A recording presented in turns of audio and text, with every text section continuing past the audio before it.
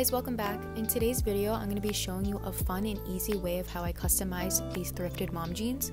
If you want to find out how I did it, just keep watching.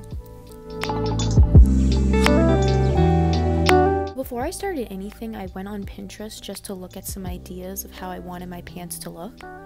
I've been seeing these one-line design pants all over my Pinterest board and on Instagram because obviously if you bought these offline, they would probably be more than $100+ and you know, I'm a broke-ass girl and I don't got money for that.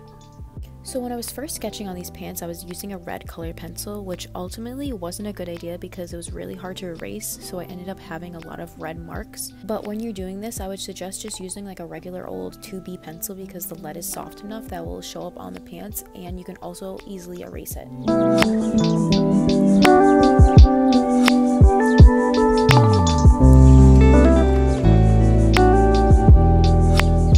So in this video, I just used black acrylic paint, some brushes, and water. I picked up 2 brushes, but I ended up just using the round brush mostly because it's a lot easier to do the curved lines with that brush.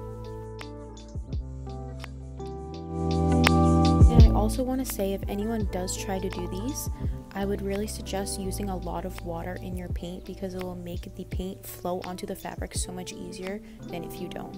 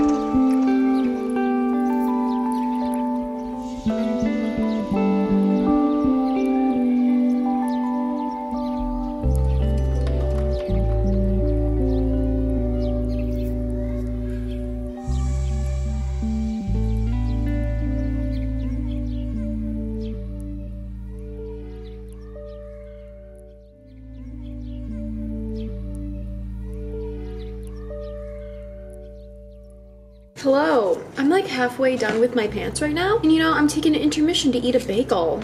But it's going good, thanks for asking. I'm done with the first side of the pants. I'll show you in a moment once I'm done, you know, cream cheesing this bagel. Don't judge me because I use the full thing of cream cheese because cream cheese is sent from the gods and it's delicious. Don't at me, or at me, I don't care. Let me show you where we at. This is what we're at right now. I'm gonna do one more layer and then I'm gonna do the back. It's actually a gorgeous day today in the city. I love living in the city. I grew up in the suburbs and let me tell you, that shit is boring as hell. Nothing happens. It's very quiet. I mean, there's nothing wrong with that, but I was getting sick of that. You know, after 23 years of just living in the suburbs, I just like needed a change. I was very lucky to even get into art school, be able to afford to come here and be able to afford to even live here. So honestly, it's a true blessing. I want to take it all in and soak it in and just enjoy my life out here because it's not going to last. Obviously, nothing lasts forever, but I'm gonna take every single day and do something. You don't have to do something big, just do something small. Just do something every day and I swear to God, you'll be fulfilled. Just some life advice from me. Okay, let's get back to the pants.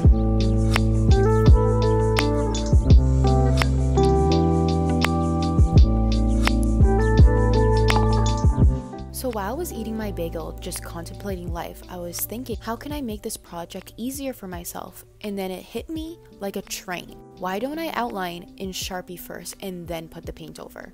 I swear to God, it was so easy to think of, but I didn't think of it. I ended up outlining everything in Sharpie first and then going over it again with the acrylic paint.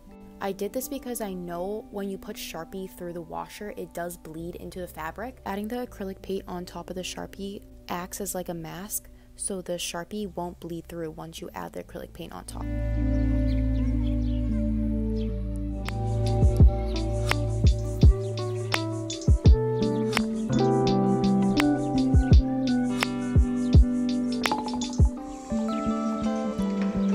So like I just said, I ended up just outlining everything in Sharpie again and going over it with the acrylic paint for that second layer.